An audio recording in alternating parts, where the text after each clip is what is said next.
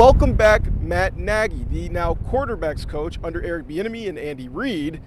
He's back in the kingdom, and he's seen a lot of things different change from his time he was head coach in Chicago. Now to come back, 4 or 5 years later and see in that room how much Patrick has grown, it's amazing.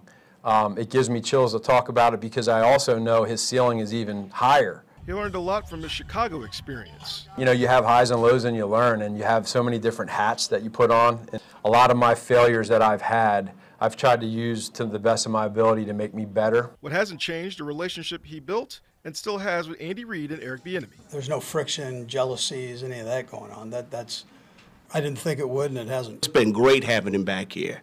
Obviously, he's been a great year. With him having experience here, obviously a lot of things that we've done is familiar with it. So it's been fun. Nagy says he's seen a lot different from year 1 of Patrick Mahomes to now year 5 of Patrick Mahomes, but the offense around him, a little different. We'll hear more from Eric Bieniemy and wide receivers coach Joe Blameyer later tonight. Harold Kuntz, Fox 4 Sports.